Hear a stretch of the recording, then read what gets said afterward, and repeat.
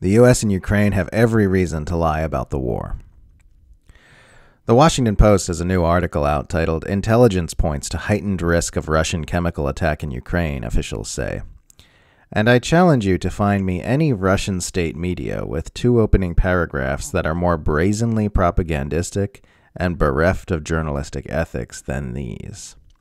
Quote, "The United States and its allies have intelligence that Russia may be preparing to use chemical weapons against Ukraine," U.S. and European officials said Friday, as Moscow sought to invigorate its faltering military offensive through increasingly brutal assaults across multiple Ukrainian cities.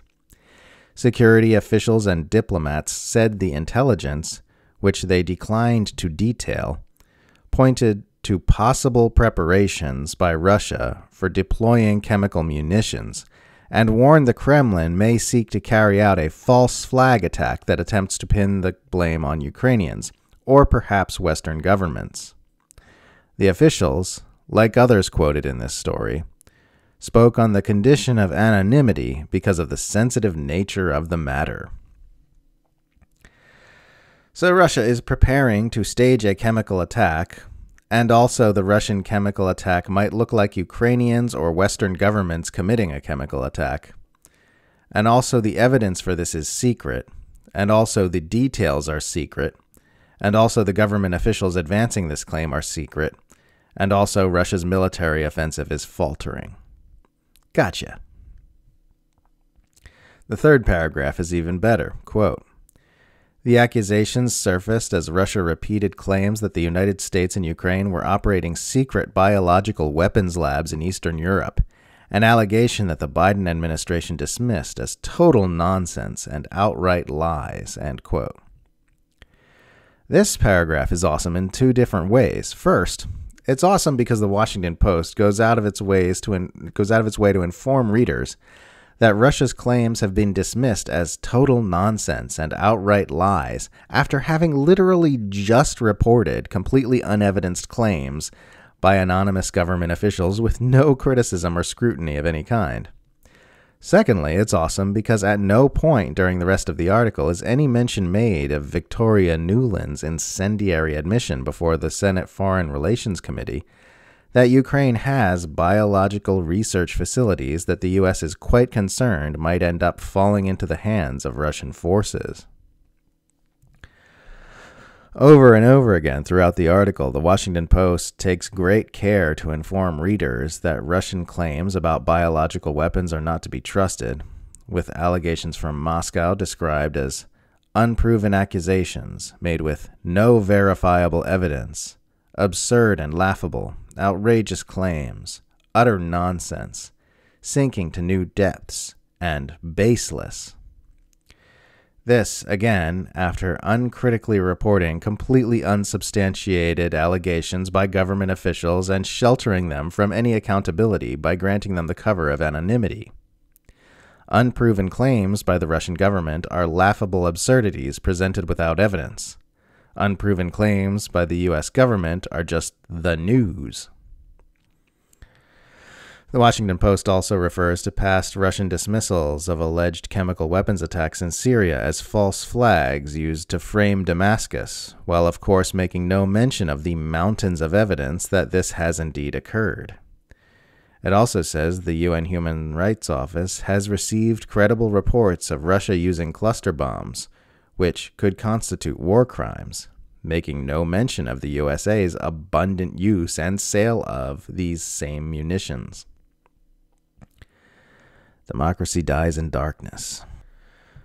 The fact that this Russian false flag narrative is being shoved forward with so much propagandistic fervor, not just by the Washington Post, but also by government officials and CIA media pundits, makes it all the more concerning that we're seeing things like YouTube banning the denial of well-documented violent events involving Russia's invasion of Ukraine. We could soon see a chemical weapons incident occur in Ukraine, after which Silicon Valley platforms ban all accounts who express skepticism of the official Western narrative about what happened. The U.S. centralized empire is censoring and propagandizing as though it is in a hot war with Russia currently. Officially, the U.S. and its allies are not at war, but the imperial narrative management machine is behaving as though we are. This makes sense because when two nuclear-armed powers are fighting for dominance and know a direct military confrontation can kill them both, other types of warfare are used instead, including propaganda campaigns and psychological warfare. There is a widespread general understanding in the West that Russia stands everything to gain by lying about what happens on the ground in Ukraine and cannot be taken at its word about occurrences during this war.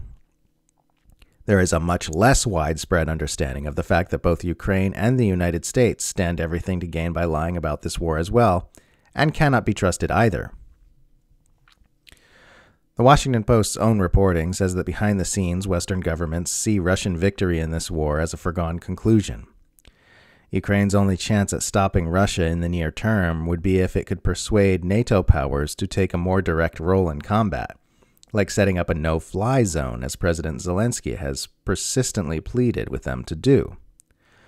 One way to get around NATO's rational resistance to directly attacking the military forces of a nuclear superpower would be to appeal to emotion via atrocity propaganda, by circulating a narrative that Russia has done something heinous which cries out to the heavens for vengeance, regardless of the risks entailed. The United States would also benefit from circulating atrocity propaganda about Russia, in that it would further consolidate international support behind the agenda to economically strangle the nation to death in facilitation of the empire's struggle for unipolar planetary hegemony. Even before the invasion, the U.S. was already pushing the narrative that Russia has a list of dissidents, journalists, and, quote, vulnerable populations such as religious and ethnic minorities and LGBTQI plus persons, who it plans on rounding up and torturing. To be clear, it is not conjecture that the U.S. and its proxies make use of atrocity propaganda. The infamous Nayera testimony, for example, helped manufacture consent for the Gulf War, when a 15-year-old girl who turned out to be a coached plant falsely told the U.S. Congressional Human Rights Caucus that she'd witnessed Iraqi soldiers taking babies out of incubators in Kuwait and leaving them on the floor to die. Atrocity propaganda has been in use for as long as war and media have coexisted, and it would be incredibly naive to believe it won't continue to be, especially by power structures with a known history of doing so. For this reason, it is necessary to take everything claimed about what happens in Ukraine with a planet-sized grain of salt, whether it's by Russia, Ukraine, or the U.S. and its allies. Be very skeptical of everything you hear about chemical attacks or any other narrative that can be used to get military firepower moving in a way that it otherwise would not. All parties involved in this conflict have every reason in the world to lie about such things.